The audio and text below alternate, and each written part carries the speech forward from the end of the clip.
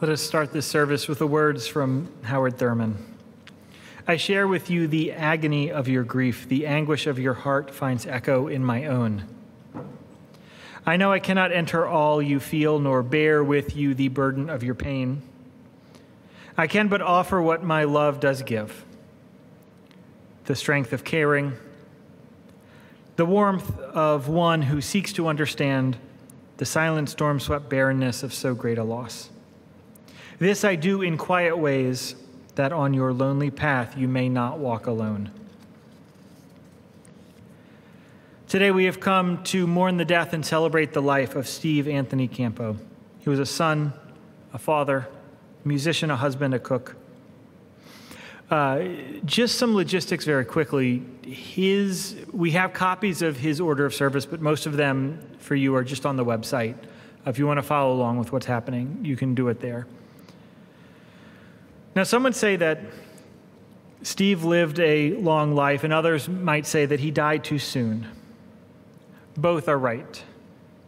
Some will say that his death started with dementia, and others will say that he was there until the end. Both are right. Some will say he was a loving, compassionate man, and others have said that he was complicated with anger. Both are right. Some are sad for this new hole in their lives. Others feel blessed and overjoyed to be a part of Steve's life. Both are right.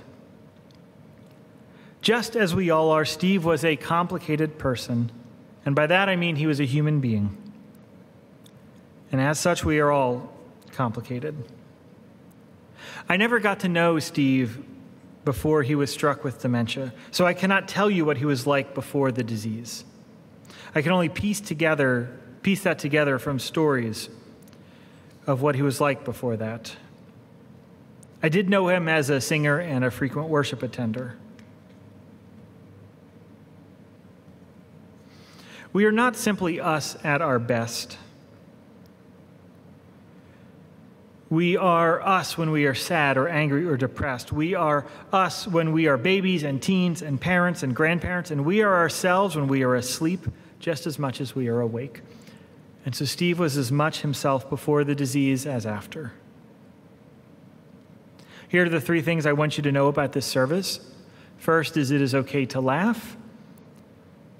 No one who ever lives should die without being celebrated, and celebrating Steve's life may include laughter. That's okay. The second is we will fail.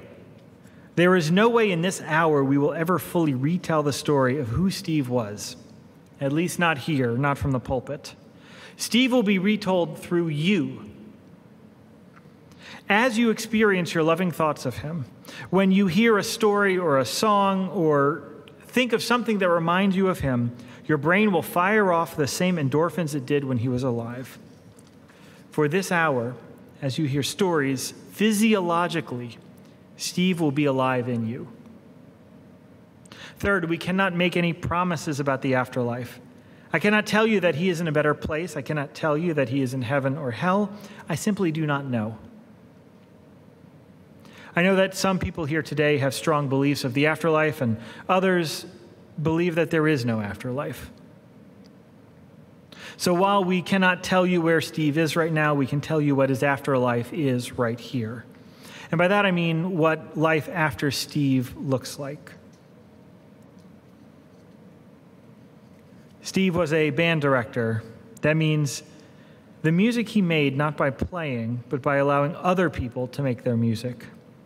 Well, that music didn't stop existing. Those compressed sound waves are out there somewhere in the world. They don't resemble what they did then, but they are still there. I do not know right now where Steve's soul is, but I know that he was loved and he will be missed. I know that he will live on in people's memories and in their actions. I know that he will live on when people cook like him or make music or attend a baseball game. We know that Steve's body was made up of holy stuff. When the universe exploded so many billions of years ago, stardust splattered all over the universe, and atoms collided into each other over and over and over indiscriminately. And one day those atoms collided in such a way to create Steve. For the next 83 years, he wandered this earth. He brought more music into the world. He brought more joy into the world. And after all of these years, the stardust that have made up Steve, well, they have dispersed. They have moved on to form other things. But the life he lived, the love he freely gave, will live on through his memory, through every good deed and loving thought done in his honor. We have a ritual in this church where we light a chalice to start a service like this. Gwendolyn, would you like to light the chalice?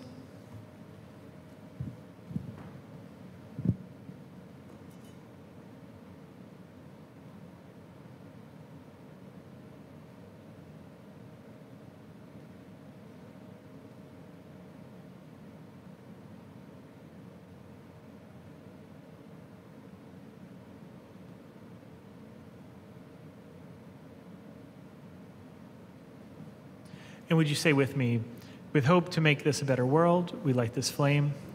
Its light is the symbol of the power of love. Right where you're seated, we'll do this next hymn.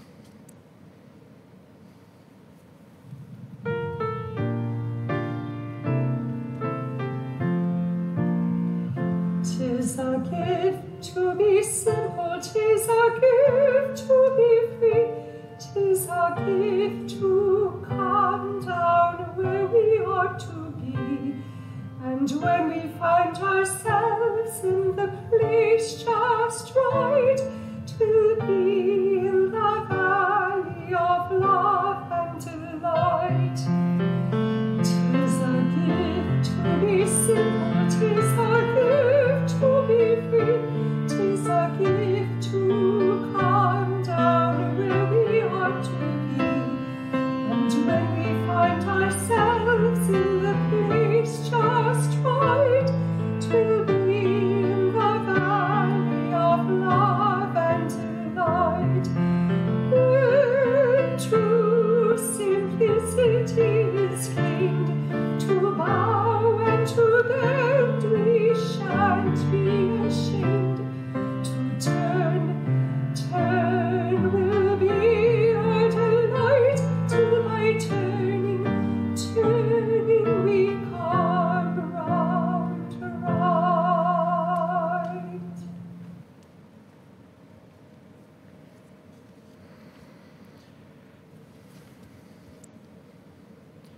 By Wendell Berry. The longer we are together, the larger death grows around us. How many we know by now who are dead? We who are young now count the cost of having been. And yet, as we know the dead, we grow familiar with the world. We who were young and loved each other ignorantly now come to know each other in love, married by what we have done as much as by what we intend. Our hair turns white with our ripening, as though to fly away in some coming wind, bearing the seed of what we know. It was bitter to learn that we come to death as we come to love, bitter to face the just and solving welcome that death prepares. But that is bitter only to the ignorant who pray it will not happen. Having come the bitter way to better prayer, we have the sweetness of ripening. How sweet to know you by the signs of this world. So the way we're going to do this eulogy is we're not going to tell Steve's story in chronological order. We're going to just offer some snapshots of who he was. We can't do it in this hour anyway. So we're going to invite Paul to come up first, and then Gwendolyn. So if you would like to come and tell a story of Steve.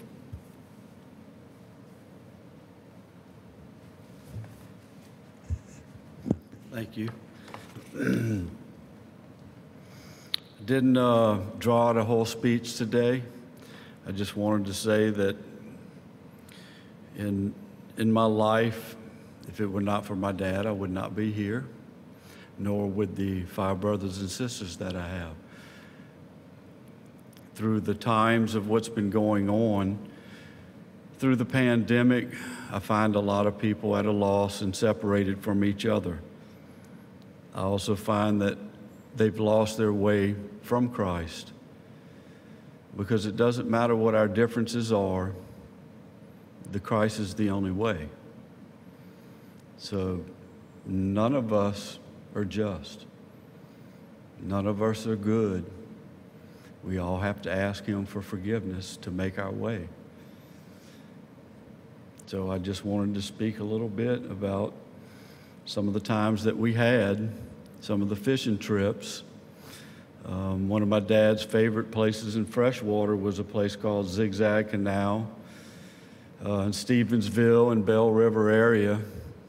And I recalled the time that we went fishing, and we were having a great day. It was a great place to fish, lots of bass. And I cast a jointed back minnow bait, and it never landed. And of course, Dad said, "What are you doing, son?" And I said, "Well, I'm fishing." And Dad said, "For what, birds?"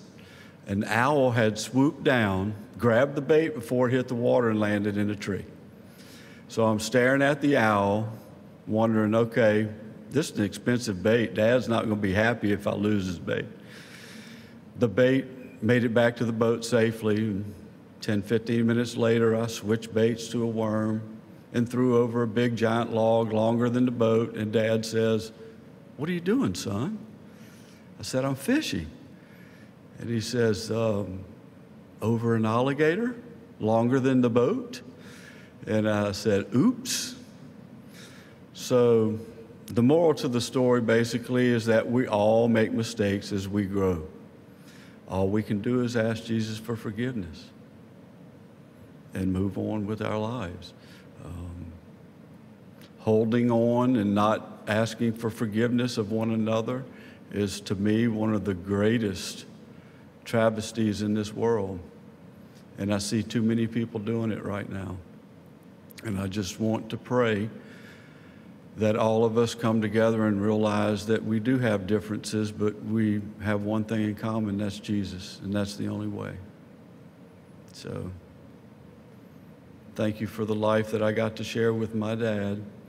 I see many out there that do not have dads and do not and have not had the things that I've had. It might seem small, but to me it's great. And I choose to look at the joy that we had, because nothing's perfect. There weren't always happy moments, but compared to all, I had a great life. Thank you.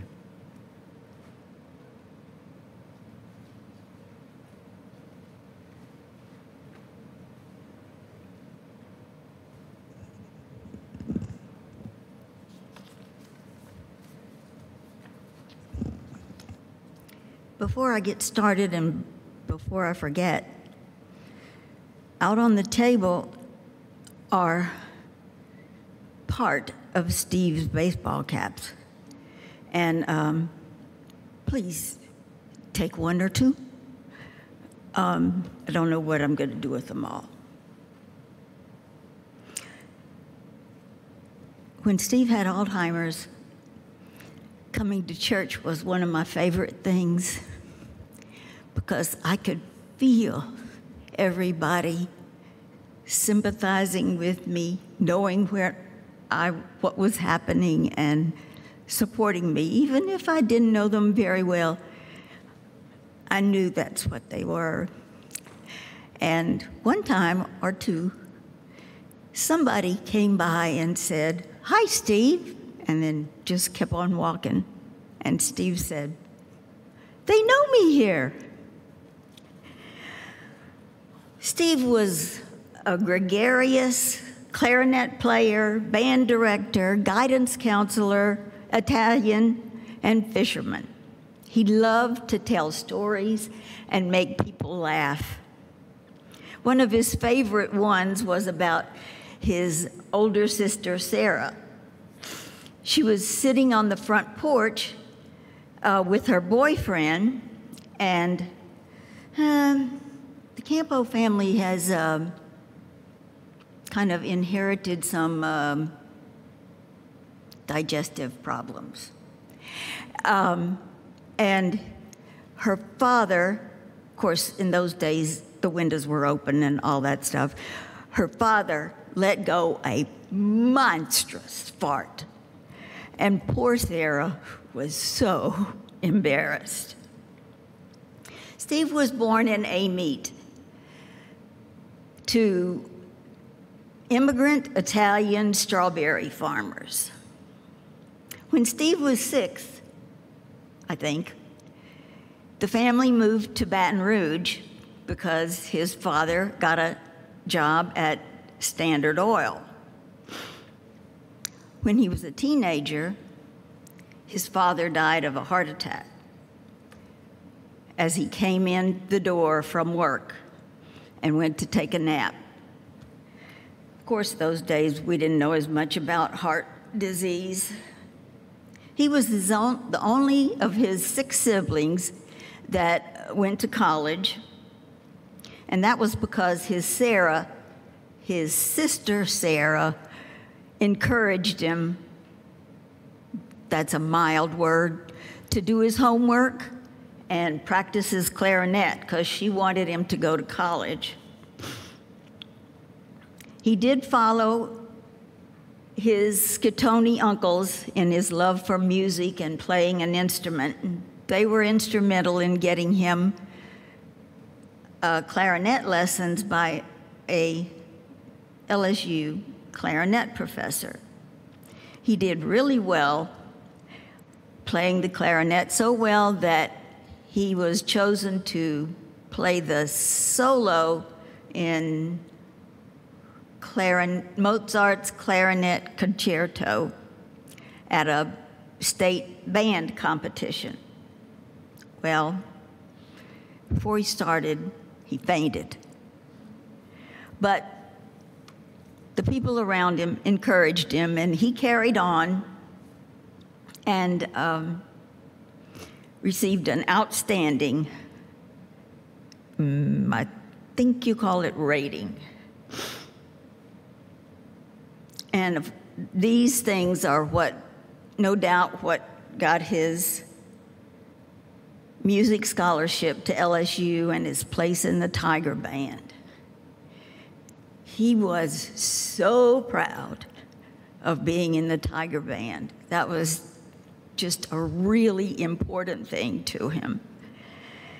And that's why we went to every Tiger Band reunion there was. He loved marching on the field. Although he told me one time that he really wasn't playing the clarinet. He was just holding it up to his mouth to look like he was playing it.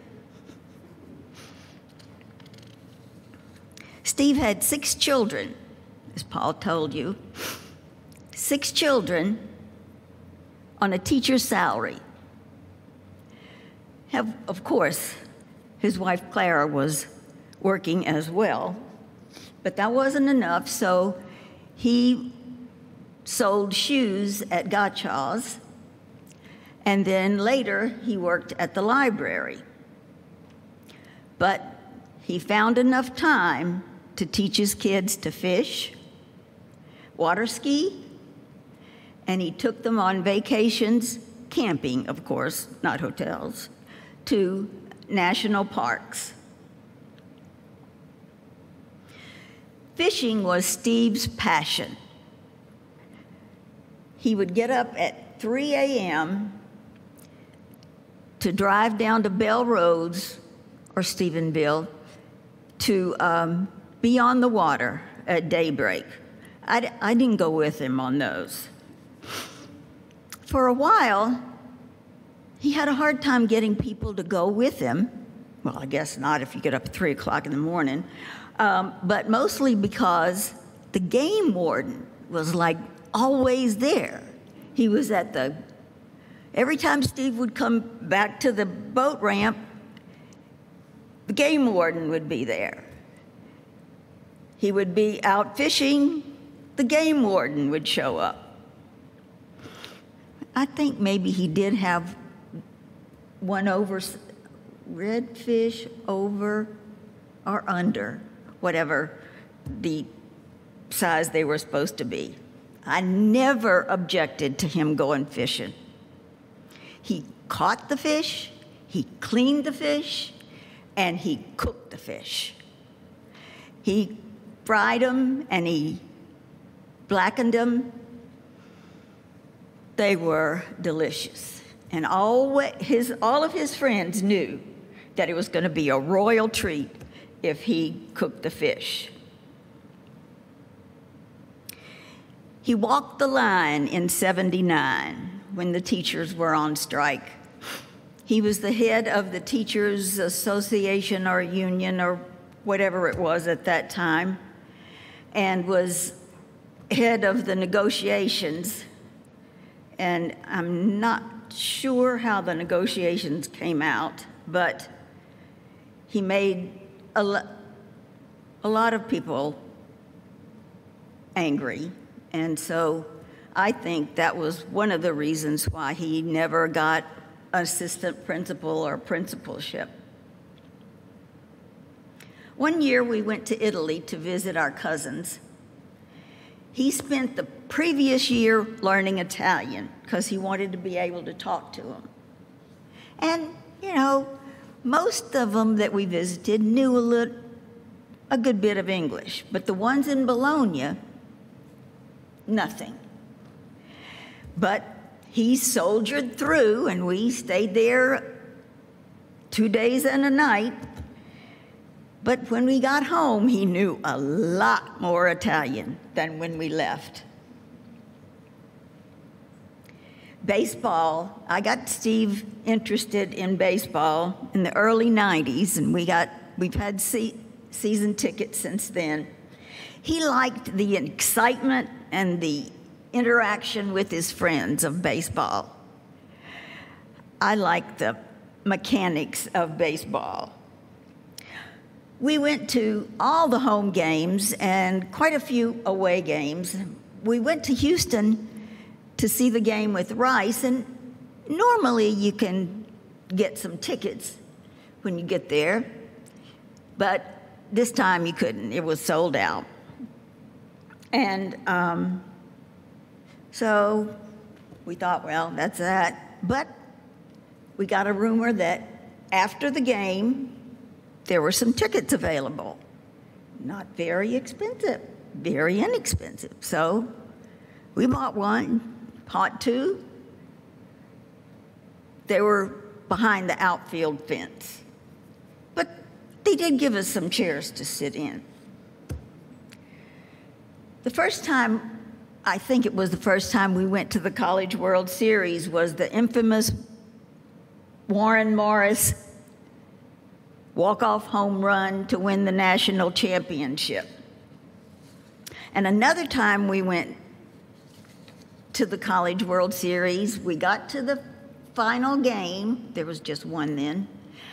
And all of the LSU tickets had been taken by people that donated more than us.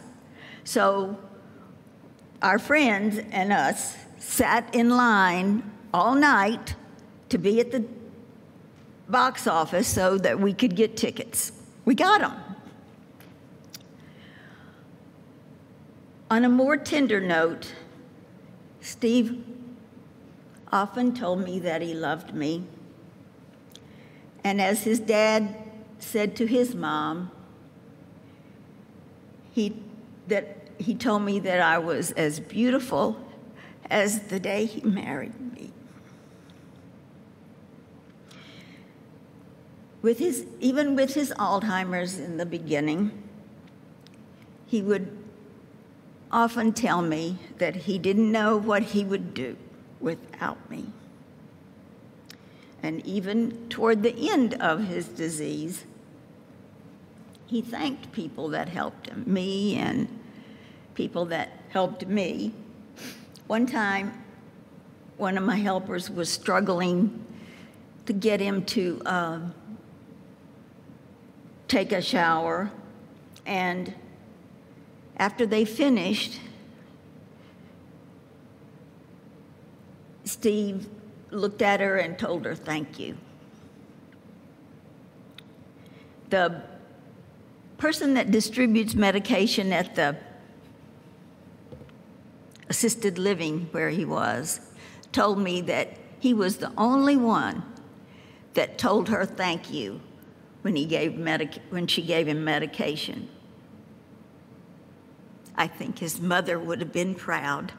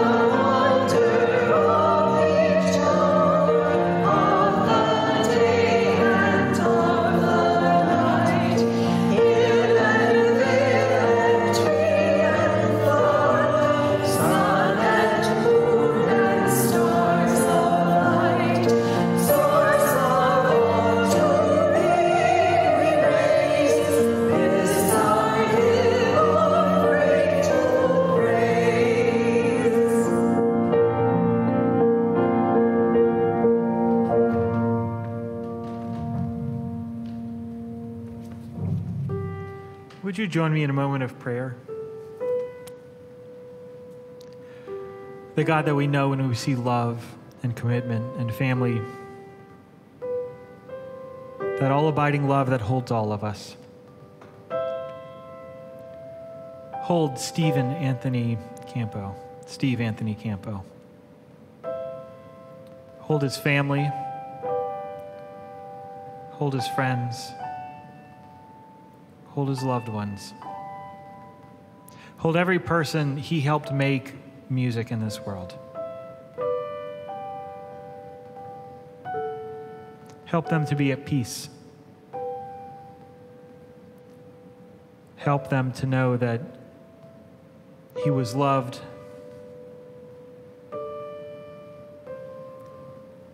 Help them to let him live on through them.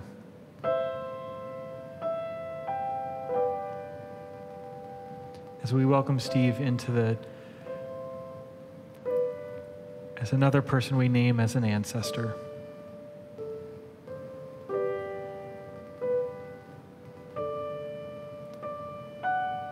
May his life convince us to be more loving and more kind, to make a more just and peaceful world. Amen.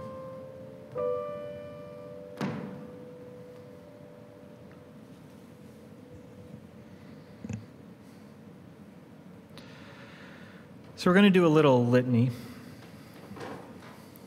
I'll ask you to respond with, "We will remember him." So in the rising of the sun and its going down, in the blowing of the wind and the chill of winter, in the opening of buds and the rebirth of spring, in the blueness of sky and the warmth of summer, in the rustling of leaves and the beauty of autumn, every baseball season,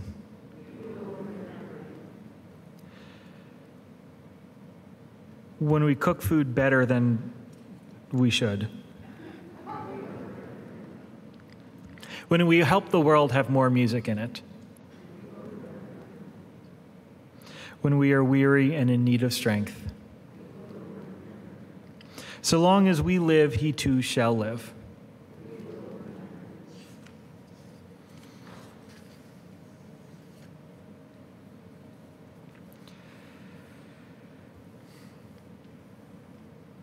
Steve Anthony Campo's body has given all that it can. It allowed him to walk this earth for more than 80 years. And now it has been given over to the purifying flame. At some point later, his ashes will be scattered at his favorite fishing spot. And while his life here has ended, his impact will live on through each of you, through people you'll never meet, in ways we can never comprehend. Amen.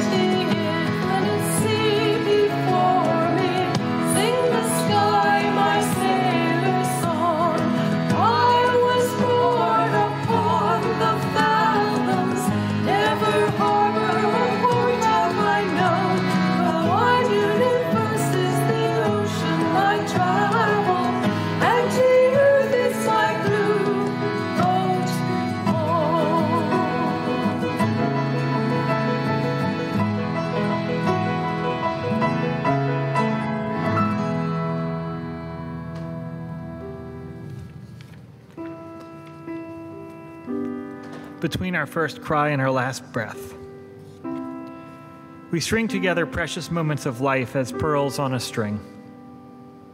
Then something or someone breaks the strand, and the pearls scatter everywhere. And we are on our knees on the floor trying to retrieve something that was precious and is now lost. A human life cannot be restrung. But we can gather together the precious memories in deep gratitude for the time we did have together. I refuse to believe that God is cruel. That is a human failing. Instead, I trust that nothing is ever lost. All past and present make up this moment. Go in peace. Go in love. Amen.